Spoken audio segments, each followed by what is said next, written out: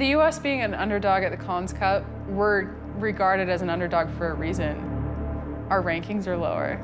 We can look at the numbers, see what's on paper, say who's gonna win the Collins Cup, but what's the fun in that?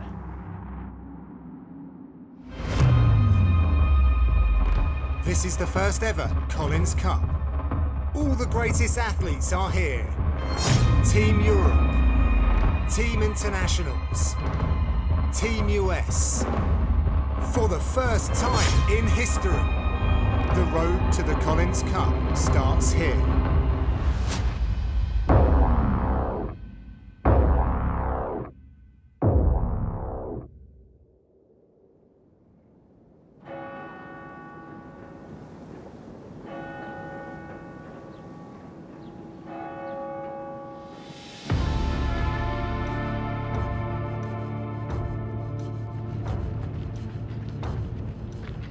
Hard work is more important than raw talent. Talent can be outworked. So I just know personally, if I'm willing to put out that hard work output, I will do what I want to do, accomplish what I want to accomplish. I feel like everything I've done in my life has been a result of hard work.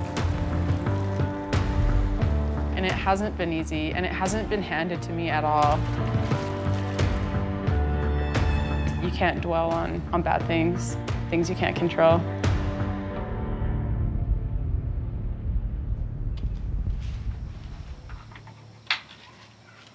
These are my most valuable riding tools. Daytime running lights. They're really bright. It helps me feel safe. I think I'm just proud of being an athlete who, like, don't count me out in any race. Like, I'm gonna be towards the front of the race and in contention, if not for the win, then the podium. Yes.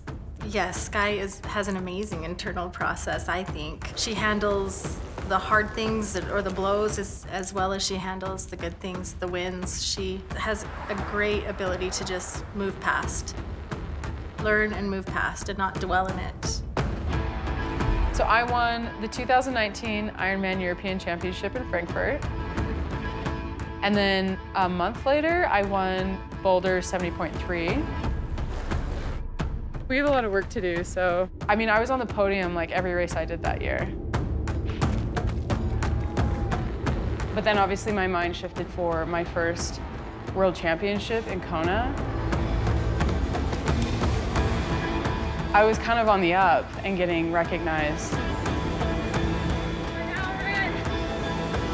And then I crashed my bike. It was September 24th, 2019. I had done a big swim in the morning and then did a 4-hour bike ride. There was no reason to think anything bad would happen. I was literally 20 minutes away from being finished, being home. And I didn't make it home.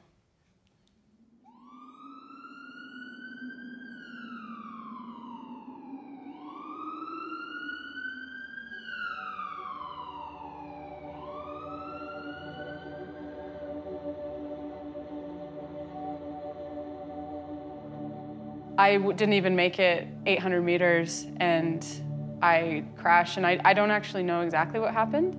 We have theories based on just kind of like the condition of the bike and things like that, but I don't remember any of it. The next thing I remember was someone had picked me up. I'd asked him probably 30 times already if this was real life. He said I just kept asking him, is this real life? I have one brief memory. It was like sun was coming through the trees.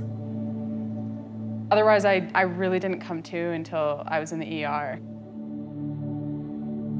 Just a freak thing. It was a freak thing. I mean, the first thing I thought was, I'm so glad I'm alive. That's all I was thinking about, like the first probably 48 hours. And then I think the reality set in of like what this really meant for me. So yeah, my entire upper body, like I was useless. It was crazy. Skye is very resilient. She can take any situation she's in and she will make the best of it. She'll come out of it on top. Oh, treadmill workouts. Can't do those right now. You know, obviously, physically it was tough.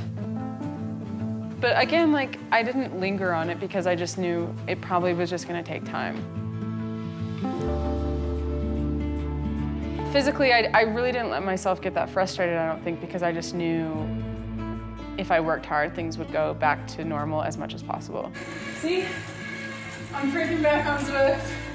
Which I don't know that anything will ever be 100% the way it was before, but it's like the new me. And my heart rate's so high. Getting back to being able to take care of myself and do the things I love, I can show everyone that I'm still performing, and then we're back on the path I was on. It was hard, don't get me wrong, but yeah, I don't think my crash was the hardest thing I've gone through.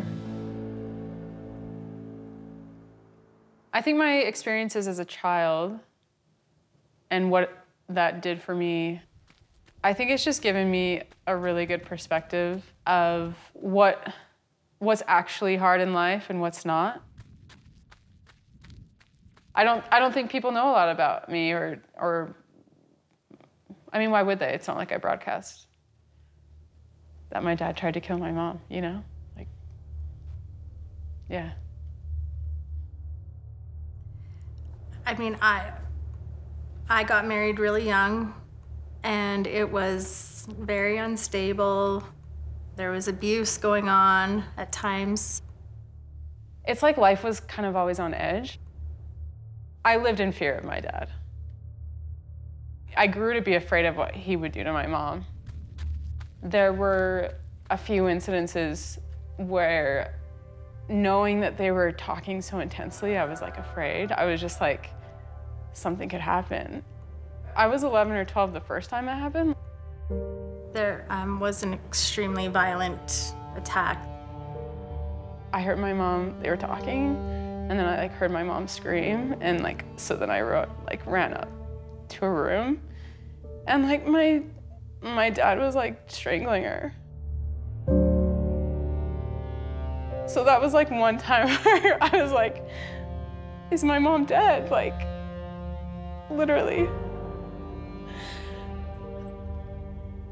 It takes kind of moments like these, thinking about it, being like, oh my gosh, that's not normal. That's not what an 8th grader should be dealing with. The thing that people don't realize too is that women in this situation, the most dangerous time is actually leaving that person. And frankly, for the kids too, that can be a very dangerous time.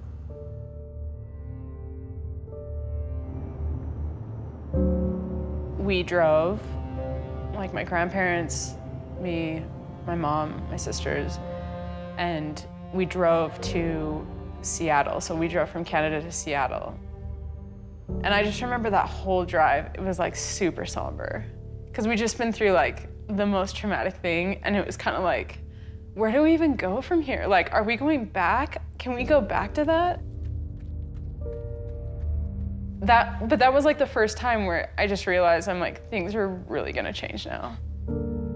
And I knew I don't know, it's somehow I knew that I could make my life what I wanted it to be. I think that's why I attribute all that to why I'm so tough and so mentally solid. So that's, if people want to know the secret. You can't buy that in stores. No, yeah. You can't buy that in stores. Oh. And then, yeah, that's where my neighbor comes in. You're rolling? Yeah. Okay. She had a lot of dreams and a lot of hopes, and she wanted to do a lot of things. And I remember not being that motivated when I was a kid, so I was really impressed by her. Yeah. You went to nursing school with my old roommate, remember? Yes, Brittany. Yeah, and she's got the triplets now. Yeah, oh my God. My family, we were always runners, we always grew up running, and so I was telling Skye's parents about it, and they said, that is something that Skye would want to do. And so her mom was like, would you want to see if could she come run with you? And I was like, well, yeah, of course, I'd love to have somebody to run with. So here's where it started. That was the before. We would run in the evenings, and then that escalated to her. She decided she was going to train for the Salt Lake City Marathon, and then she just said, well, do you want to do the Salt Lake City Marathon with me? There's me, there's Heidi. I think that the idea was something that Skye was totally excited about. I remember like the morning of the marathon, and my mom just being like, Skye, this is really cool that you're doing this. Like, this is a big accomplishment. I'm not a super fast runner, and she ran most of the way with me until like the last mile, and she just sort of took off, and she was so fast. Okay, I put in my time with this girl, I'm gonna go. There's the finish. Yep. You just took off that last mile. You were just I do remember. My parents came up and cheered. Heidi's husband was there cheering. Like, it was just this really happy, positive experience. That was fun, and I did kind of good. She was just so kind to me and really exposed me to running long distance. I'm like really lucky that I had her. I don't know how else I would have gotten into endurance sport. And here I am, one of the top ranked people in the world, you know? Being Team US #1, I mean, it means a lot to know that I'm the best performing American female right now. But I also know there's so much talent. As much as I love being #1 in the US, I know there's a lot of work to do, and I know how tough the racing is.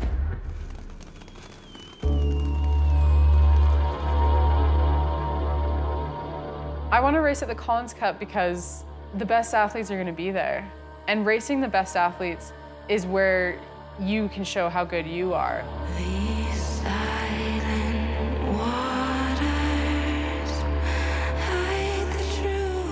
When you stack yourself up against the best is when you can show and you see where you're really at.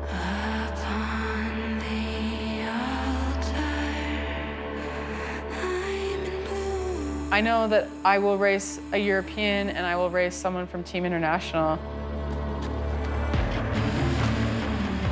But I will say I would also love to race Katrina Matthews because I need to beat her. She's beat me. I need to beat her fair and square.